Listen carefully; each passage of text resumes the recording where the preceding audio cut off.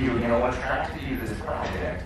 I mean, apart from the world that was depicted on the documentary and a bunch of videos I watched on YouTube back in like 2013, I was really enticed by the world and the energy of it and the sense of freedom that all these riders gave when they were on their bikes, and after knowing that it was illegal to ride bikes, and then there was like a no-chase policy, and understanding that their only sense of freedom was really when they were riding bikes. It really compelled me. And also just his journey as, in the marginalized community in Baltimore. Coming from Puerto Rico, I could connect very well with it. Puerto Rico is pretty much a Baltimore, like I said earlier. And I felt like I could tell my story through the eyes of the character of Mouse. So I almost felt no difference except for the setting, pretty much, when it came to my story. So I found the opportunity to be able to tell like a Puerto Rican story, but through the eyes of Baltimore. And being there and seeing how the people are and how wonderful the people of Baltimore are, I really wanted to do justice in the authenticity aspect of it all. I think that comes across. What was it like working with the actors? What's your process with them? Well, we spent quite some time with them, even in the casting moments. Finding them wasn't that hard. We did like a nationwide search, trying to find the character of Mouse. And from there, we were able to find the other kids. And when we did the last casting call, the callback, during that chemistry test, it was right there where we realized that those kids almost knew each other for a while. Like that, they never met before, but their chemistry felt like they'd be best friends forever. So I really motivated them to stay in touch, to get together, to play PlayStation, and just get a sense of their own individual dynamics, so that they can play out very authentically in terms of their relationship. Also, they're pretty much being themselves in a way. They acted, of course, and they're very talented. But being able to foster that relationship towards the very end was key to the relationship.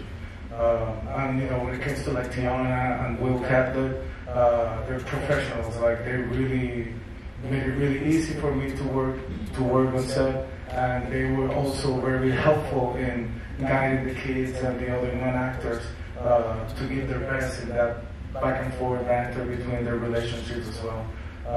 And when it came to like the other writers, like Meek, who's a writer himself, Jamal and Quinn, who they go by Chino, and Willie Quinn, they're real writers in real life.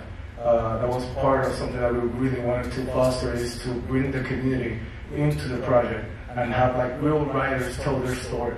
So for the sake of authenticity, they were able to be themselves as well and perform their own stunts. Like the whole chasing, they did it themselves. Because of when it came to insurance, they were like, actors, the stunts. But when we told Cheetah, for example, like, hey, we might need to get a stunt to do this, he's like, fuck no. I'm going to do my own stunts. I'm not going to have anybody do stunts for me. And the same thing went for Vic and for Quinn.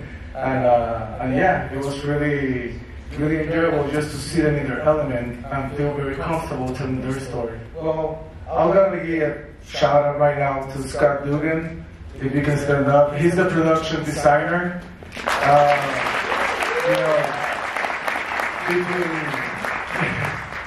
Sorry to put you in the stop, we were like a tripod when it came to like Scott, Kate, Arismendi, the DP, and myself. We were embedded there for like 7 weeks prior to shooting, and we really made a point for ourselves to spend as much time as we can with them, in their streets, in their neighborhood. We went to every Sunday ride that we were invited to, and they gave us like full access. Like they were very welcome of us within the community because they knew that they, like for the first time, they felt like the Baltimore and their culture could be seen aside from The Wire, which, as amazing as it is, they want to, you know, like, oh, Baltimore, The Wire. No, they want to be known for something else, and I think that was something that we were catering to. And for that matter, we definitely spent a lot of time there. They walked us through the streets where they perform, all the stunts, and we went around trying to find those places where it could be easy for us to replicate those moments.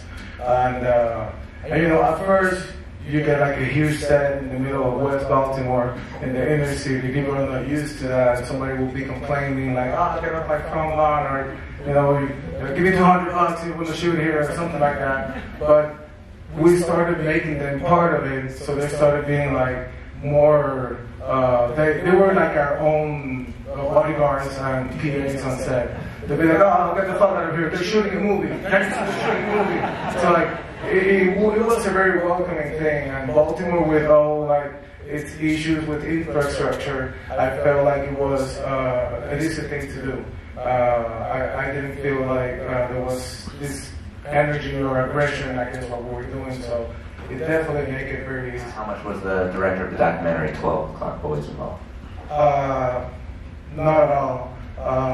The film is definitely inspired in his documentary, and the documentary shares a universe that we were not exposed to, but it didn't have the real story when it came to what we wanted to show. And the documentary, it was very real and very honest, and we wanted to make a movie where at the end we can flip the script a little bit and show possibilities to these kids. Like seeing something like in the documentary, it could be new to us, like we're not from there, but that's their everyday life. And part of the task that Sherman, Payne, the writer, and Barry Jenkins were working on the initial draft years ago was, what can we do to show the world, to live in the struggle, but not beat people over the head with what they already know is themselves, right?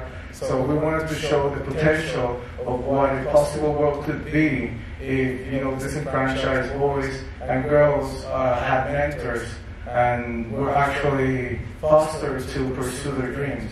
And showing a possible world, I think, is the inspiration we want to give kids nowadays.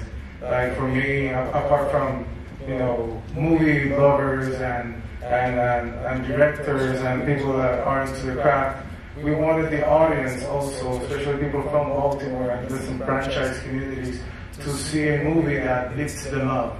That, yeah, they're a product of their environment, but that doesn't determine who they can be if we change the possibilities.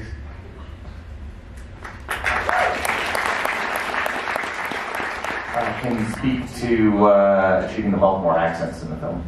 Yeah, one of the things I feel after, at least with the kids, for example, they're not from Baltimore, but apart from building a relationship where we can feel like they're real friends forever, the other task that they were actually working on for a while was with the actor coach. They went back with the lines with the dialect coach, and every time we were doing rehearsals or table read, a dialect coach was there with them, making sure they land all the nuances of the Baltimore accent. Because it is a beautiful accent, it's so unique. Like, you will be anywhere and you hear like or school, like, Baltimore again. And, you know, I'm not used to the different accents, but being there for a while, I could understand right away, like, oh, that's Baltimore. So the kids knew they needed to move to the city in that regard. They didn't want to sound like from anywhere else. So they put a lot of effort. And they even corrected themselves when we were shooting. If they said, or something like that, like, didn't sound Baltimore, they would be like, let's put it in, let's put it in. So they really wanted to cater for that, for the sake of authenticity. The question was about Mouse's trajectory as a veterinarian and why you said the first scene with the animals would be the one that was so. Yeah, one of the things from the documentary we took a little bit from was the fact that the pug in the documentary, he used to love animals, like it was his passion. And I hope it still is. Anyway, the thing is, like, we took that and we gave some urgency to the kid. And yeah, he, of course, he's run to the streets and bikes, his brother, he wants to live up to him. All the glam of being part of the 12 o'clock boys, or in this case, the midnight clique. It is something that every kid wants to belong, right? They want respect, they want to be something. But he also had dreams. Like, he loves animals. I always said, like, if given the opportunity for these kids to pursue their dreams, and the right people that will actually champion them to pursue their dreams, I don't see why anybody couldn't be what they really decided to be at the end. But, you know, and that's one of the things that I can relate to, because back home in Puerto Rico, you don't have a lot of options. And a lot of these options are pretty much given to a certain part of the community. And we wanted to allow a kid like Miles to feel, and all the mouths out there to feel like you can do whatever you want to do. And when it came to the giving birth, he spoke to the fact that he, at least the way we were seeing it, that he's been working in this tech for a while, and he can actually assist in something like this. And he loves doing this. This is the moment, like, you see him delivering the baby and the excitement and everything, the same way that he looks at life. And you can have both things. You don't have to do one or the other. And that goes to the fact that, you know, if we provide them the avenues to pursue it, they will pursue it. Can you talk about your intention specifically with casting? Who was it? Meek Mill. With Meek Mill. Yeah, so, to your point, yeah, Meek Mill has had a record of being in jail precisely. He was in parole, he was public release, an Instagram video of him public release. They went after him and they put him in prison. And we all know that's bullshit. So, even before the movie started, even before I was going into the project, Meek Mill was kind of like interested in like navigating the acting career and seeing possibilities around that. And him being one of the rappers that sings about public release and black life, for the producer it was like a no-brainer. Then, you know, when I came to the project, he was in prison, so we had to like get ready to find somebody else. So we had a really good actor that I hope I work with him soon for that role. And while we were in the process of almost like an introduction, Meek Mill was released from prison. And the producers were like, man, we have to go back to him. So I was like, sorry to the other guy, we're going to go with Meek. And the character of Blacks that we were instructing during that rewriting process ended up being almost a parallel to Meek's life. So having him play that character was kind of like, we were lucky that he went through all that process, because you see how that Meek stepped out, he put up an album, nominated for a Grammy, and he's like the voice of prison reform. Like, he's doing something about it, he's ready to get back to the community. And he's pretty much black in that regard. So him playing that character came naturally. And, you know, I give props to the producers, it wasn't an easy decision to make. But at the turnout, it just came out as authentic as it could be. Like, some stuff, you know, as a director, you'd be like, oh, give me a little bit more of this. And he's like, I wouldn't do that shit, bro. Then let's keep it that way. It was good to have people that went through that, and he kept us in check. And, you know, I couldn't be happier with the outcome. Excellent. Let's please thank our filmmaker. Hey, this is Eric from MyOnCinema.com. If you want to support us, subscribe below. For more reviews, interviews, film festival coverage from Sundance, Cannes, Toronto, you want to check out these guys on this side.